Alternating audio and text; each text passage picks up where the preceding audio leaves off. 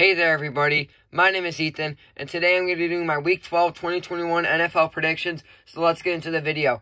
So, the Bears and Lions, I have the Bears winning 21-17. Cowboys, Raiders, Cowboys win 40-20.